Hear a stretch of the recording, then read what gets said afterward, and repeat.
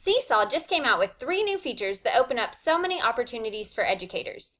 This video is going to preview each feature and give a few ideas for use. We're going to look at adding hyperlinks, adding videos, and recording across pages. First, we'll look at adding hyperlinks. Before this feature was available, teachers would provide hyperlinks of videos and different resources within the instructions. It was a great workaround. Students could click the video and then come back to the activity to complete it. Now, however, that video can be hyperlinked directly within the activity. This is a remote learning example. You'll see in the instructions there are a lot of choice boards, a lot of places for students to go, and even a kind of schedule for the week. This was a really great activity put together by a fellow Seesaw ambassador, but I want to see that now you can actually provide these links within the activity for students. In fact, this teacher created a really awesome handwriting video for students that we can now put within the activity. I've recreated this handwriting activity to show the new hyperlink feature.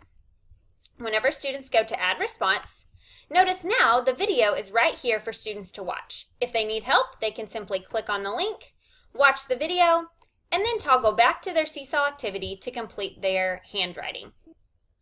Not only can you hyperlink images or text or shapes, but you can also hyperlink to different pages. This can be really awesome as you guide students through multiple page activities. Note here, this is just an image that was snipped and put onto the activity, and it's going to take students to page 2. While they can still toggle over here on their pages, this may just make it a little bit easier to know where to go, or especially if they needed to go out of order. Another awesome opportunity for hyperlinking is to create some choice boards. So maybe here, after they finish their page 1, they would have the choice. They can practice their snap words, or we could add in a choice number 2 here. So this actually just goes to a Google slide to help students with their choice words. Maybe you want to have them reflect over their learning for the day or their unit. They've always got the save draft feature. And then when they're finished, you can see I've provided a little arrow here. If you're going to be using arrows to link students to different pages, it may be good to provide one that shows to click the green check when they're finished so they know they're at the end of the activity. We're going to take a quick look at what this looks like for the teacher when creating the activity. Here's that handwriting activity that we were just looking at. When I go ahead and go into the template, you can see I've created the video here. In order to get the video here, I actually just took a snip of the video thumbnail. The reason for this is that I want students to know what they're clicking. So I just used Screenshot in order to take a screenshot. You can use your favorite screenshot tool here. And then I'm going to go back to Seesaw. I'm going to click on the camera, and then I'm going to go to Upload to find my image. I can move the image anywhere I want to on the screen, and note this can be any image that you want to add here. I'm going to click on the 3 dots, and then I'm going to choose Link. Note here I can paste in the website or URL, or I could link to a different page, which we'll look at in a second. And now my video is hyperlinked for students to see. In order to hyperlink to a different page, we'll go ahead and show that by hyperlinking a shape. So maybe I want to use an arrow to note that students are going to move on to the next page. This could be really great, especially for younger learners. I'm going to go ahead and make this arrow white. You can change colors, you can widen it out, but for younger learners it might be good for them just to get used to clicking the arrows to guide them through the activity. So all I'm going to do is click the 3 dots, and then I'm going to link, and I'm going to link to page 2. So you can link to any page after you've added pages over here.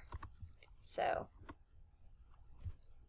I can change this at any point by going to the 3 dots and link. I can unlink page 2, and then I could go ahead and link to page 3 if I wanted to. Whenever I'm completely finished, I'm going to click on the green check, and as always, I can go ahead and lock in anything that I want to so students can't move it on the screen, or I can delete if I don't need it. Okay, we'll preview these next ones a little bit quicker, but next we're going to look at adding videos. The possibility to add a video has always been an option, but it's just a standalone video. You can't add videos within activities until the new feature was added. This is an ePortfolio reflection activity that I'm very excited about. One thing that's awesome is that students can showcase their work here. So that could be via link. So that's in the instructions here. They can add a picture, a link, or a video. So students can actually add their own links to maybe a Google slide or something like that. But if you wanted them to add a video, they're simply going to click on the camera and then choose the video option. Okay, and it would be showing the student here as they video. They're going to go ahead and start the recording. click pause, or they can keep recording if they need to. When they're finished, they will click on done. And you'll see that I can move this video freely around the page wherever I want to. Note that if I go back to create another video, it's going to give me the note that I can only do one per page unless I re-record. With that said, you could have multiple videos on multiple pages, which could be really awesome as students reflect or tell a story or just explain or justify their thinking. The video feature also means that teachers could create their own tutorial videos and put them directly in a Seesaw activity, maybe on page 1, so students can watch the tutorial directly in the Seesaw activity. The last feature we're going to look at is recording across pages. We're going to go back to this same ePortfolio reflection activity. Note that students can use the record or the label tool to tell us about their work. So if we were going to use record, we're going to go ahead and click here, start recording, and we can talk a little bit about our work here. Whenever we're finished, we're going to click on pause, and then I can click on page 2 up here, or click the link to go to page 2. Notice that my recording is still paused right here. So this is actually a mystery reveal. I have to thank Chris Saginar for his excellent resource on mystery reveal. I've already revealed this one response, but I could reveal my question stem. And then I can go ahead and continue my recording on page 2. I built on my knowledge of to learn, and so they would go ahead and use this stem to talk more about their work. When they're finished, they'll click on pause. And then when you're done with all the recording on your pages that you need to record on, you're going to click on done. Okay, I want you to note that this was a 2-page activity, but now an additional page has been added as number 1. This is actually a file of all of the recordings from your pages that is now on page 1 of the activity, and then I can go through and see my other pages.